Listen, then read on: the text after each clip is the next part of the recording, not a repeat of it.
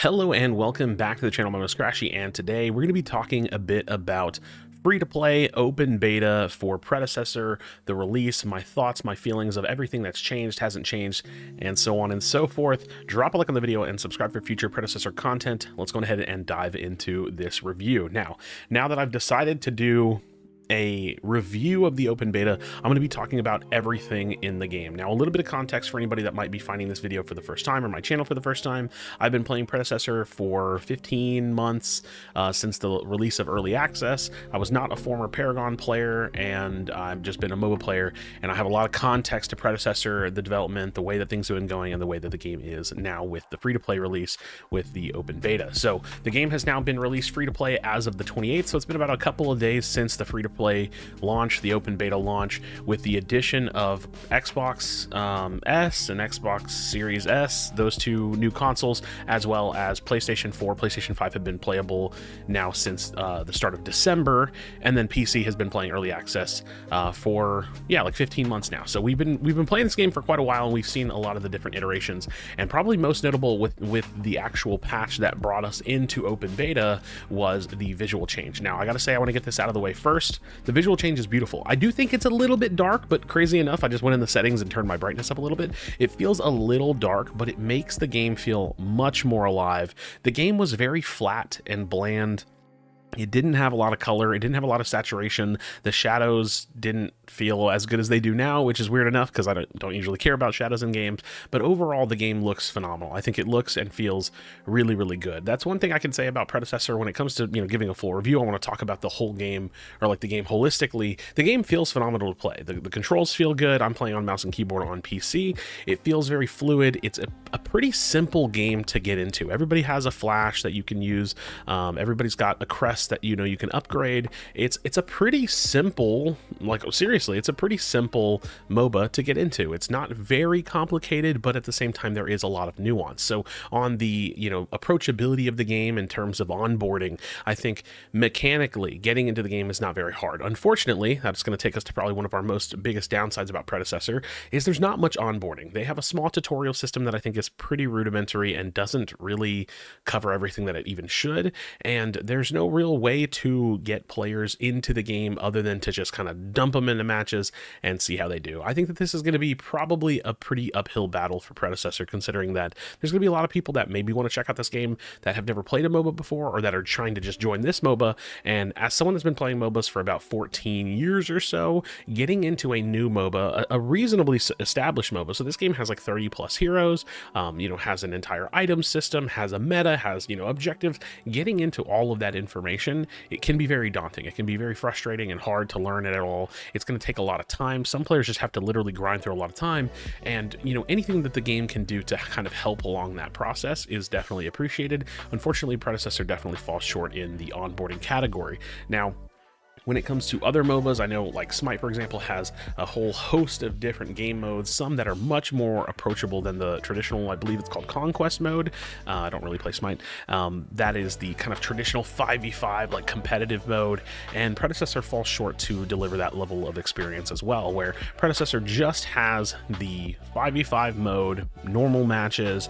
There is versus AI, sure, you can play that, but there's really no mode to just kind of sink your teeth into and play the heroes and just kind of like learn the combat or anything like that. You can go into practice mode and kind of jump around by yourself, or you can go into AI mode. Otherwise, you're playing against actual players, and yeah, that can be a bit of a tough experience. Now, I'm not someone super new. I've been playing the game for a while, so not really one of my biggest concerns, but definitely something that I believe would be a fairly tough thing for a new player to get into this game and try to learn it over time. But with open beta, what kind of systems, what kind of monetization, what kind of content is in the game? We have, like I said, 30 plus odd heroes. I forget what the exact number is now.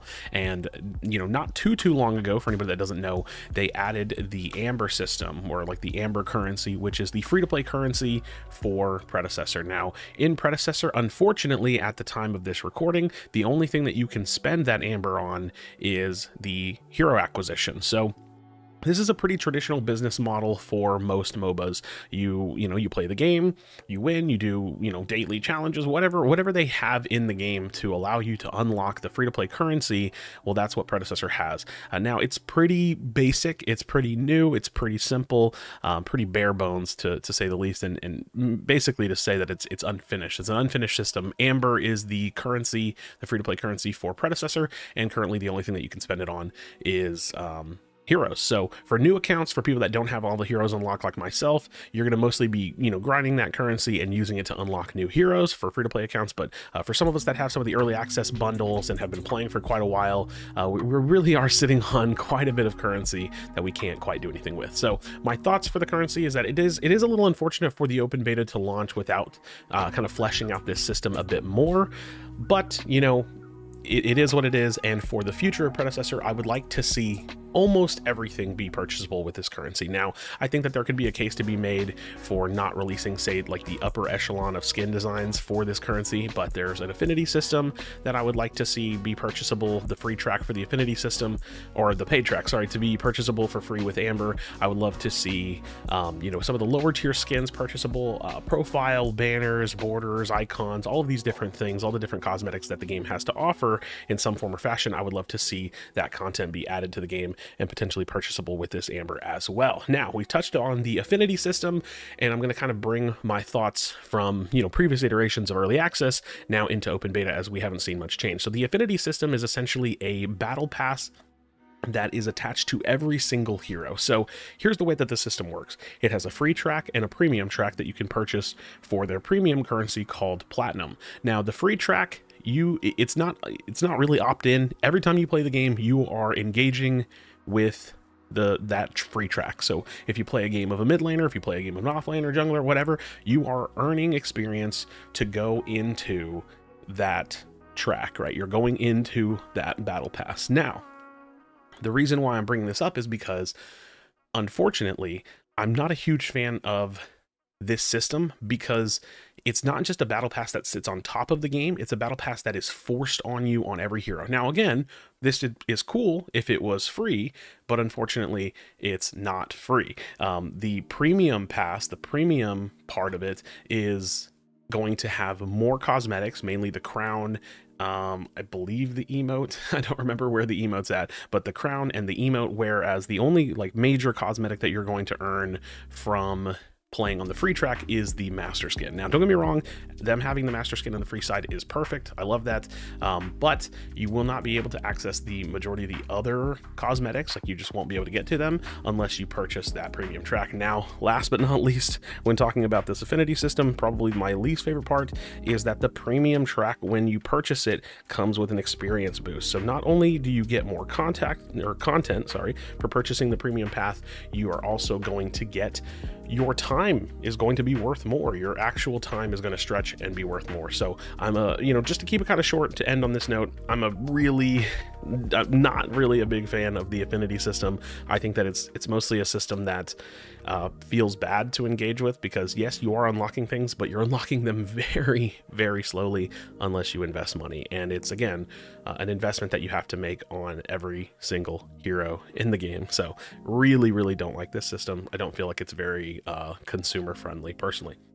So moving on, how does the game feel? The gameplay itself, phenomenal. The gameplay all through early access now into open beta has felt phenomenal. It feels very clean, it feels very fluid. It's a kind of newer gen third person MOBA with much more verticality. And in a previous patch just before, not too long ago, before open beta, they actually added the blast cone flower things, kind of similar to League of Legends with the blast cones. And this also adds more mobility, more verticality, and more ways to kind of engage with that plane in the game. I think that overall, my sentiment on this, I know it's a short section of this review, is that the gameplay feels great. If you jump on this game and you're a MOBA player, you're probably going to enjoy it. If you jump on this game and you're looking for a MOBA to get into, it's not the hardest MOBA to get into. There's a lot of nuance, a lot of things you have to learn, but it feels good. Every time you play this game, you're probably going to, anybody that plays this game, I should say, is probably going to agree with this sentiment. The game feels good. It feels fun to play. And yeah, the gameplay is very very much so there. Now, a couple of other things that I don't really care for, which I can quickly kind of spitfire through. The game's matchmaking is not great. I'm not going to harp on that too much. It's just not very great. We don't have a rank system in the game yet, and this is kind of patched in along with this discussion. A ranked mode for Predecessor has been promised. It has yet to be delivered. We're looking at that sometime, they said, in the summertime, so we'll see when that gets added to the game. But as far as like taking the game seriously or playing casually, you're kind of just very tossed in together. The game does have a hidden MMR system, which is like for the matchmaking, but like I said, it's not very great, and the matches can be really wonky. You can have some really inexperienced players playing with the really experienced players, and it just gets a little bit rough. So kind of 2 points in one. Not the best matchmaking in terms of actual games and the matches that you're going to play, and 2, there's no rank system to work towards.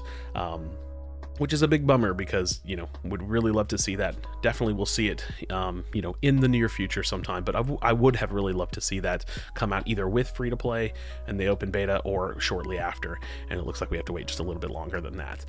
Probably the next thing about the game that I'm not a huge fan of is the skin prices. They have actually lowered some of their skin prices recently as of this update. So going into free to play and open beta, they've lowered some of their prices, but ultimately they only lowered some of their prices, and they didn't it kind of made me feel like they were going to lower their prices and not lower some prices, and it feels a little bit like a bit of a small bait and switch where they did lower their prices. This is true, but I think that the prices for some of their skins are just a bit too expensive. Again, this is also kind of paired with that same sentiment that the game also does not have a free-to-play currency system in place for purchasing skins, so there's no way to purchase skins other than to use currency, and in my opinion the cost for this content is just way too high. So no ranked mode, unfortunately. We don't have a casual mode. We do know a 3v3 mode is coming in the future, but that also was not released with free to play, and yeah, that's not in the game. So my overall thoughts of Predecessor is that the game is incredibly good. The game has a lot of potential. The gameplay is incredibly good. Sorry, I want to be clear. The game has a lot of potential, but if you're new to the game, if you're catching this review for the first time, I've had a pretty strong opinion about the development of Predecessor that has not been very positive. The development is very slow. A lot of things that you would kind of expect to have been done or get done don't really happen in what feels like a timely fashion. And unfortunately, the open beta is kind of ringing true on that same sentiment for me as well. We get open beta, but really, for anybody that's not brand new to the game, the open beta is small price changes, small balance changes, and a visual change. Now, like I said, the visual change is really nice. Small price changes are okay, and balance changes are kind of the necessity of running a live service game, so nothing to really write home about there. So launching from early access into open beta, for most games, or I feel like for most games, it feels like a really big moment to market your game, to talk about your game, to get people playing, and that's absolutely what is happening. We're going to talk a little bit more about marketing, and there definitely are more players playing now that the game is free. We're seeing the player base count rise on Steam charts alone, but it doesn't feel like a big moment.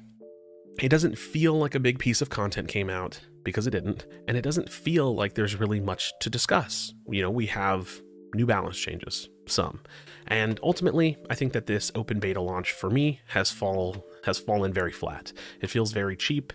It feels very lazily done, and unfortunately just doesn't really feel that great to be entering this whole new phase of development in what feels like would be a big phase, but you know, seemingly isn't. For new players, you probably won't share this sentiment because you're new. You have so much to explore, so much to unlock, amber to grind, characters to unlock and test out, items to learn, meta to learn, strategies to learn. All of this is going to be very good for you, and hopefully they can kind of up that pace of development and keep your interest a little bit better than maybe they've been able to do with me or other players that have been playing for a bit longer. So open beta's here. We're waiting for some of these bigger systems to come out. We're waiting for some of these things. But yeah, like I said, just a little bit disappointed that we didn't get something that came out with the game. Now, the game is free to play. There are many more players. Like I said, we can definitely feel it and see it. But they've done something that's a little bit interesting, and this is not really related to the game, but definitely something I want to talk about. There is an API website called ometa.city, and ometa.city was tracking the total number of games played per day, and that metric was kind of used as like a way to collectively look at the overall player base and kind of determine the health of the player base. You know, when big patches would drop, we would see that number of total games played per day rise, and then when things got a little bit more stale, we would see that fall. Now, it seems as if though they've removed that ability to track that statistic, or they've asked them not to, which just feels a little scummy and a little meh, because, you know, ultimately as a player that's investing their time and or potentially their hard-earned money in a game, you also want to have the information. You know, I usually wouldn't suggest that somebody invest their money into stocks if they haven't done some, you know, market research or some kind of research on the company that they're looking to invest in. And so the same thing goes for a game like Predecessor. You know, you looking into the numbers is kind of a fun thing to do and an important thing to do, but unfortunately it feels like that has been kind of removed, and so we don't have that ability.